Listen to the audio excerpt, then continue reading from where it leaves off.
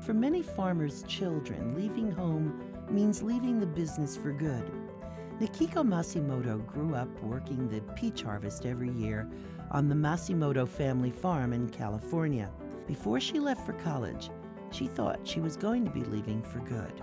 Yet she returned back to the farm. Our host Francis Lamb talked to her about what takes a young farmer back to her roots.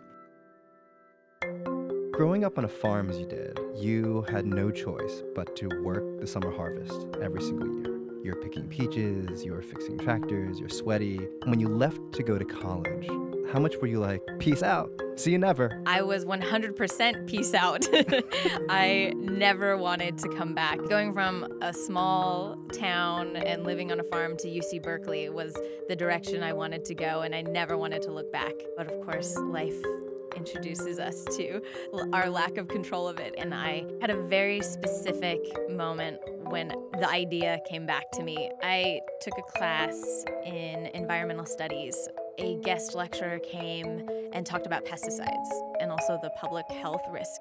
It was not until that moment that I was able to put what my family had done on our small organic 80-acre farm in a global and political context.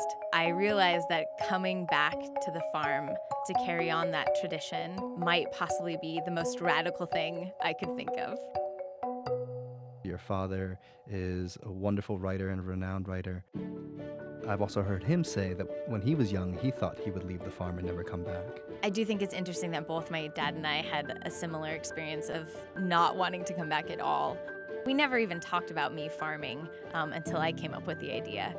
For me, that familial connection, I mean, I live in the house my dad grew up in, and that core of being, that is what gets me through the 110-degree days when there's still more work to be done. So I'm incredibly grateful for that. Working with family is intense. I don't get to clock out and go grab a beer and contemplate quitting, right? Because you can't quit your family. And so it really has forced and invited both me and my dad to really open hard conversations about how we communicate.